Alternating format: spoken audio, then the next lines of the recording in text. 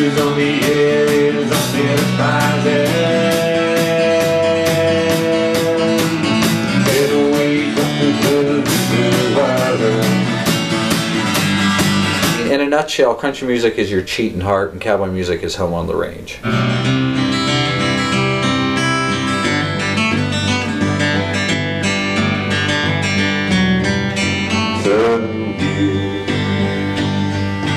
I called it Sally.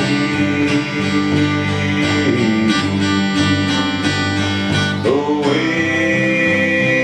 the rolling river.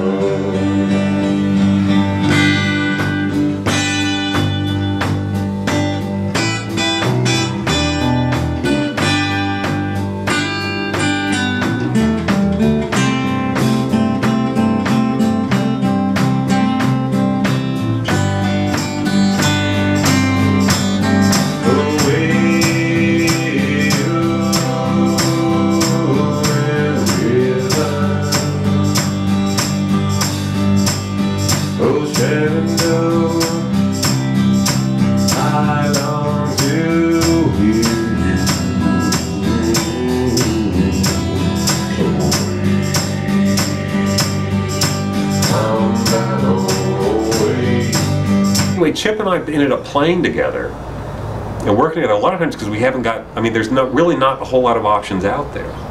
If you want to do what it is we do.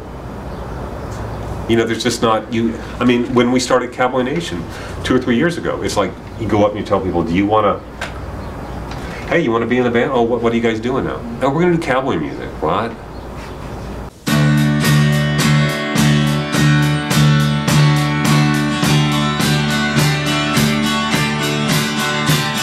If I had a dollar for every nickel spent in my landlord in his house, then I'd raise his rent. Cowboy music generally can and should be a lot more rough and ready than country music. I mean, there's some, like all that Tex Ritter guitar playing stuff is, you know.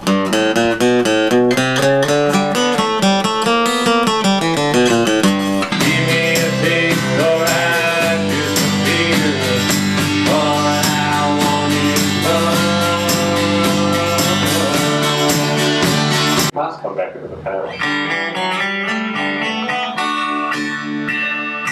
All the turnarounds, you're getting too thrashy. Yeah, yeah, four back to make it more arch. I mean, we've really had to work on the brother thing, and not let like those weird like brother fights happen and that kind of stuff. Because Tony's got a really good ear.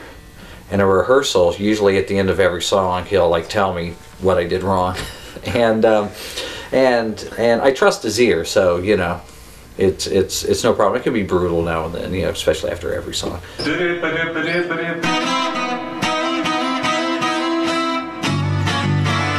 Yeah, so it sounds more like it sounds less like two short phrases, more like two long. You can really tell the difference between mine and Tony's songs. Tony's are a bit more thoughtful, and mine are the, you know, the Moon and June type songs, the real simple kind of stuff. I kind of write those kind of lyrics.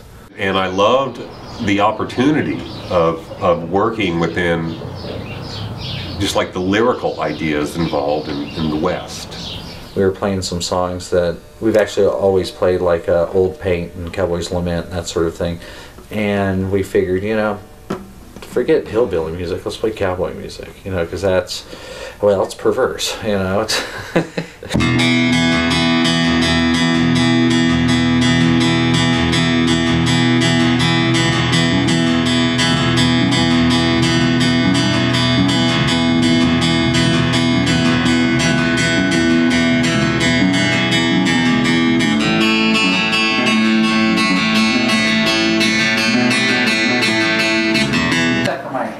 It's a cry for help.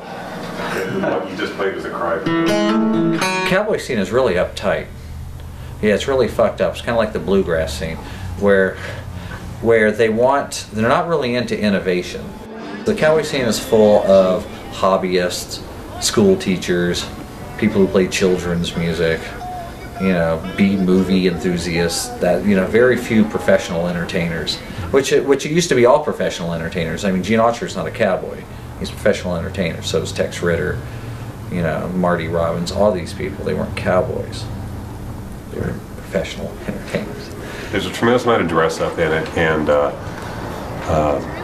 fantasy, make believe. You look at some of these people and you just go, "My God, what did they do the rest of the time when they're not at these kind of things?"